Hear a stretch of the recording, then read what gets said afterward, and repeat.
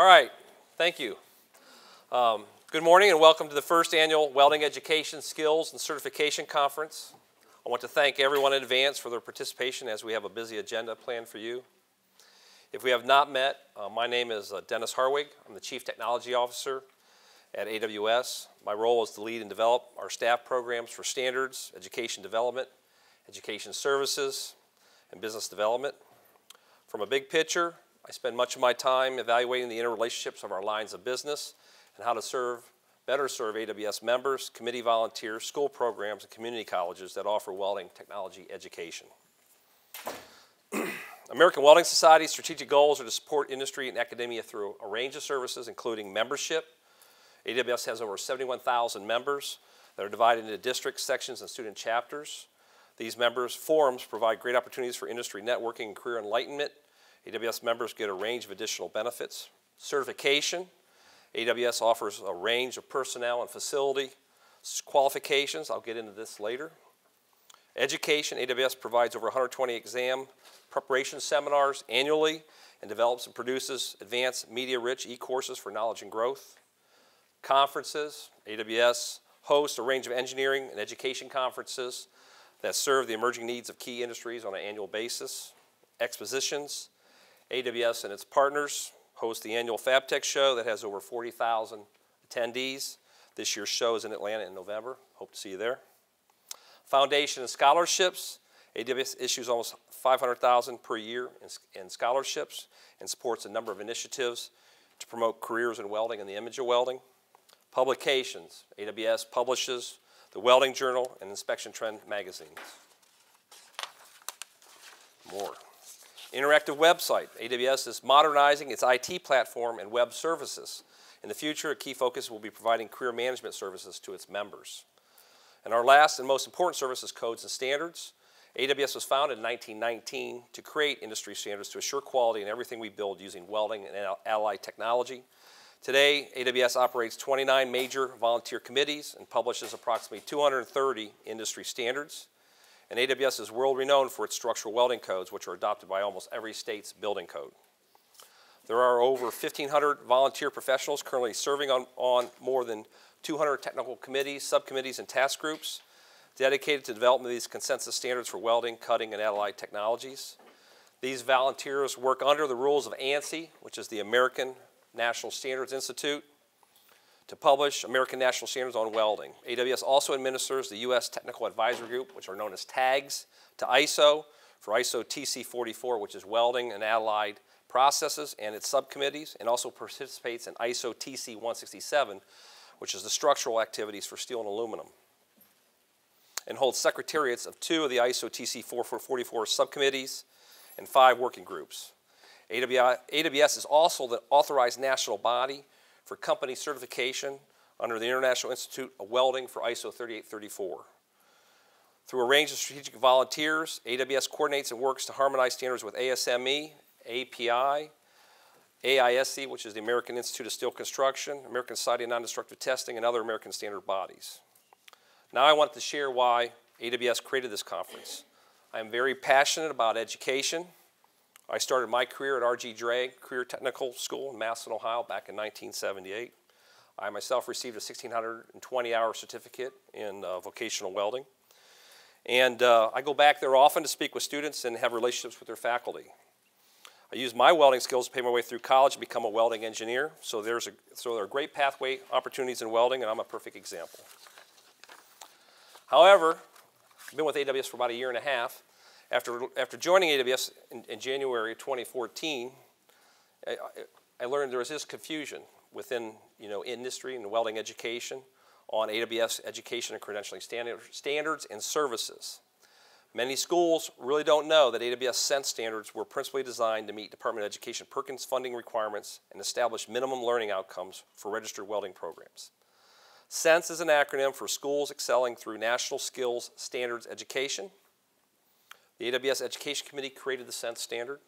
The committee purposely designed the Sense standard to allow choice and selection of commercial and structural curriculum. Hence, AWS does not supply a welding curriculum. AWS sets the standards for minimum requirements. So this is kind of a confusion point number 1. Plus, Sense registration has a self-audit process for conformance to requirements. I've had several discussions with State Department of Education stakeholders who do not like the self-audit process. Some states see varied learning outcomes between SENSE programs due to instructor competencies and curriculum design. And as a result, AWS will be launching a SENSE accredited training program in 2015. The AWS Education Committee has completed the requirements for this program, and AWS expects the results will be better and more consistent learning outcomes with schools who seek to achieve this facility certification. So then confusion point number 2, what is the difference between welding personnel qualifications and certifications? Standards bodies like AWS set the minimum requirements for performance qualifications. AWS standards are written open, meaning that we allow industry the choice to self-qualify or use certified qualifications. For self-qualify, the company has its own quality system for training and qualification to the standards, which may be audited depending on the fabrication industry. Companies also have the choice to use certified qualifications.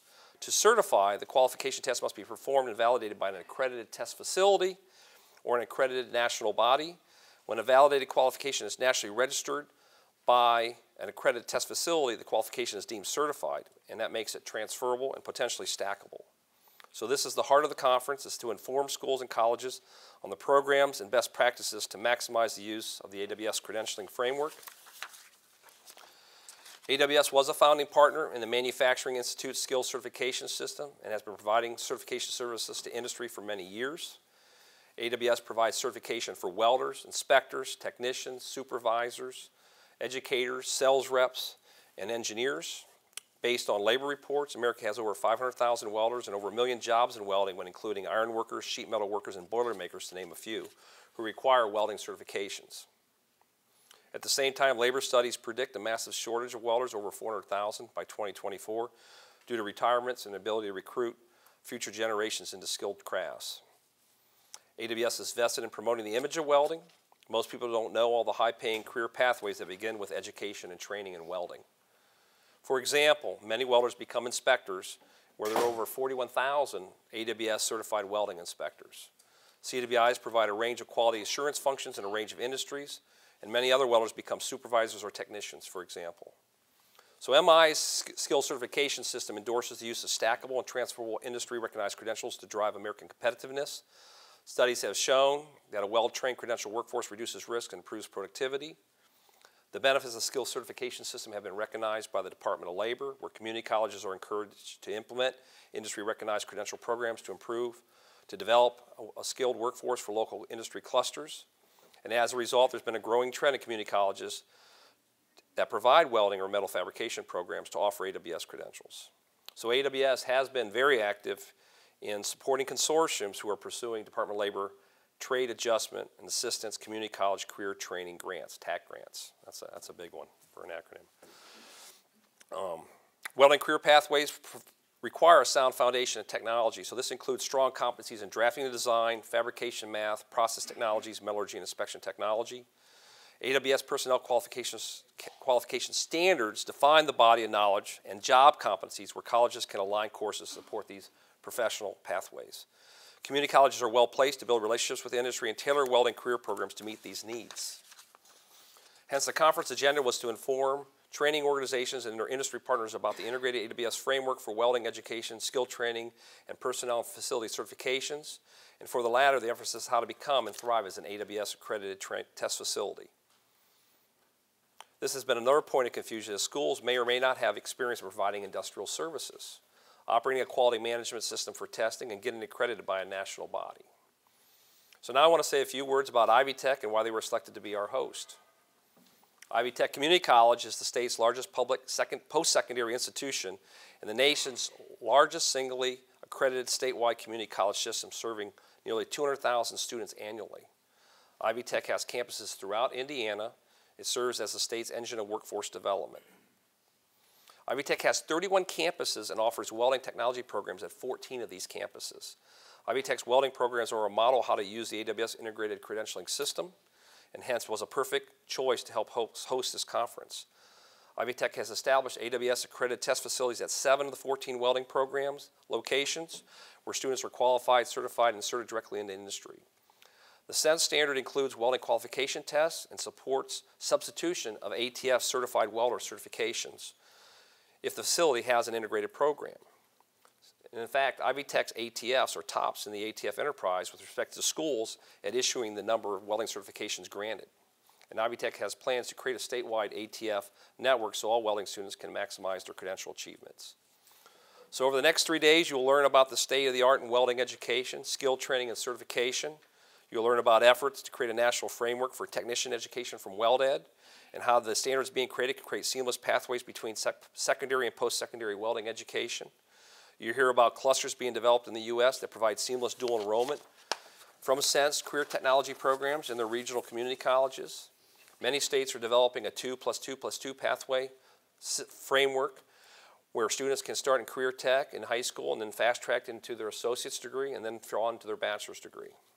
You will hear about programs like World Skills, where U.S. skills programs are making a difference in winning medals and improving the image of welding. You will learn about new online multimedia learning courses being developed by AWS to provide the body of knowledge growth and pathways for professional certifications like the Certified Welding Inspector and Supervisor. You will also learn about a range of intelligent welding systems being used to accelerate the learning of complex ergonomic welding techniques required for precision manual welding.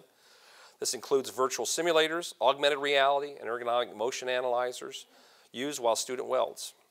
These new technologies have the potential to save significant time and material cost. Finally, you will learn about the best practices on how to manage welding training and qualification facilities from the top organizations in the country. I hope you enjoy the conference, the beautiful weather of Indiana, even though it's raining, and the opportunity to network with the top experts in the welding education, skill, and training certification arena. Welcome to the American Welding Society. Our mission is to advance the science, technology, and application of welding worldwide, and we work passionately with all those who share this goal. Thank you.